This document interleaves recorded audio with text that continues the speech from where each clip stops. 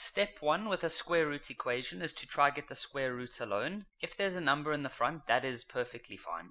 So what you do to get rid of the square root is you square both sides of the equation. Remember, in maths you are allowed to do that as long as you're doing it to both sides. So the square of 4 is 16, and then the square of the square root, well, that just takes away the square root, and so you're just left with whatever's on the inside, like that.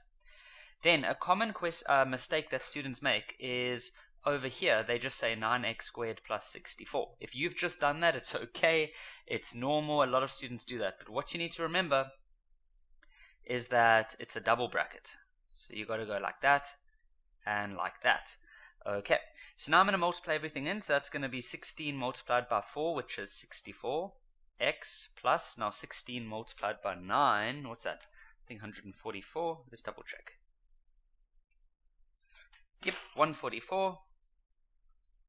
And then you multiply the brackets out. So that's going to be 9x squared plus 24x plus 24x plus 64.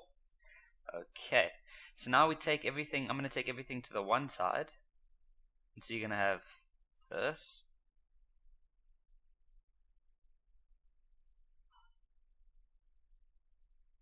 Like that. Alright, and so 0 is going to be equal to 9x squared. Now I'm going to put all the x's together, so it's 24 plus 24 is 48, minus 64 is negative 16x minus 80. Now you can divide by, you can try dividing by 9. I thought it was going to work, but it won't. You can try dividing by stuff, but what I like to do is I just use the quadratic formula. You know, the one that goes minus b plus minus b squared minus 4ac over 2a. If you haven't done that before, then of course you could also try factorizing this, using the brackets. And whatever way you will use, you're going to get x is equal to 4 or negative 20 over 9. Now, I'm not going to write this as a decimal just yet, or I guess I can. It's okay.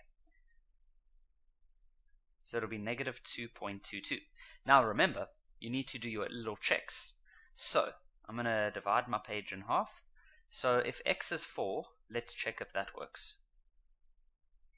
So if x is 4, then the left hand side, you're going to plug 4 into the original equation. So it's going to be 4 square root of 4 times 4 plus 9. And I'm just going to type that on my calculator.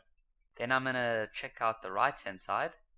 And that's going to give me 3 times 4 plus 8, which is also 20. So the left-hand side is the same as the right-hand side, and so everything's good so far. Now, when you're doing the check for the decimal part, this is important, guys. You don't want to plug in the decimal, because the decimal is rounded off, and that's not going to give you an accurate reflection over here. So you need to remember that when we did this one, we actually got an answer of negative 20 over 9. You want to use that when you do your check, okay? Because remember, if you've rounded off, you've taken away some of the accuracy, and so you might find that this won't work out. The left-hand side won't be the same as the right-hand side, but meanwhile, it actually might have been if you just used the proper fraction. So for the left-hand side, I'm going to go plug it in as 4 multiplied negative 20 over 9 plus 9, and that gives me 4/3, or 4 over 3. Now for the right-hand side, you use the same value, so it's just 3 times negative 20 over 9 plus 8, and that's also 4 over 3. But now if you went and used the decimal version, they would have been a little different. Okay, so the left-hand side is the same as the right-hand side, so we can say that this x equals to negative 2.22. We can use that as our final answer, and x is also 4.